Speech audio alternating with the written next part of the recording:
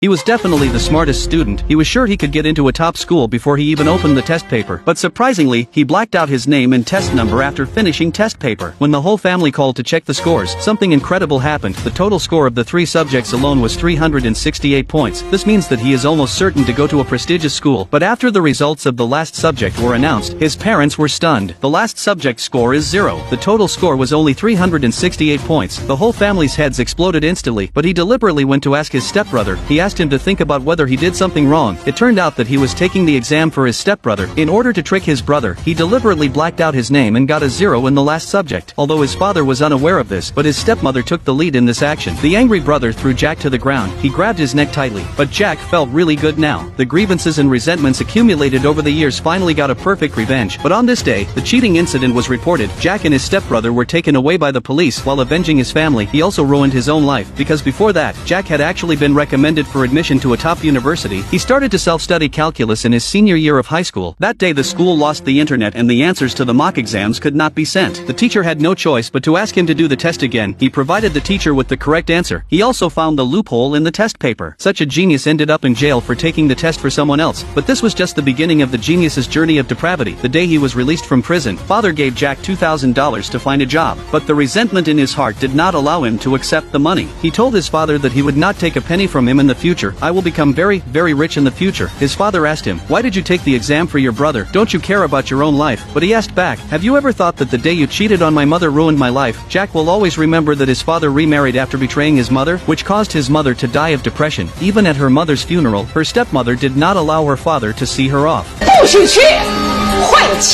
That cold rainy night, Jack walked alone with his mother's urn in despair. Since then, his father's dirty utility room, a 50-centimeter sofa, and no one caring about his life have been his life throughout his youth, and Jack will never forget why his mother died. So when the stepmother suggested that Jack take the exam for her son, Jack knew that his chance for revenge had come, even if doing so would ruin his future.